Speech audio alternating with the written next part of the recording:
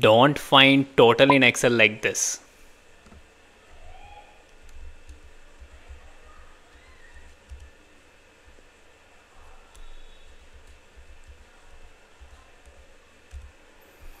It will be time consuming if you have multiple rows data. So in this case, what you can do, you can simply use here function. Like first you can split here numbers because we have one delimiter, that is comma. So we can use text split function. We can select the text, then comma, column delimiter will be what?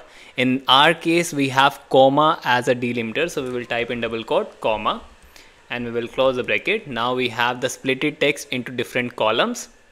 We can simply drag this function down. And now in front of this, we can use one more function, that is sum function.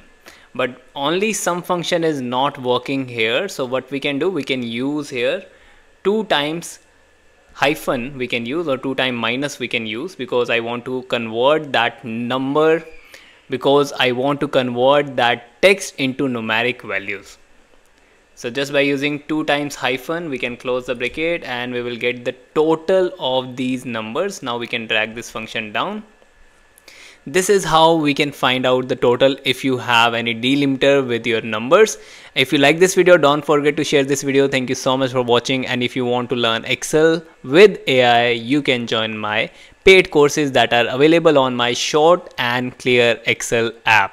Go and download right now and join paid courses to learn Excel in deep scenario and in live classes. Thank you.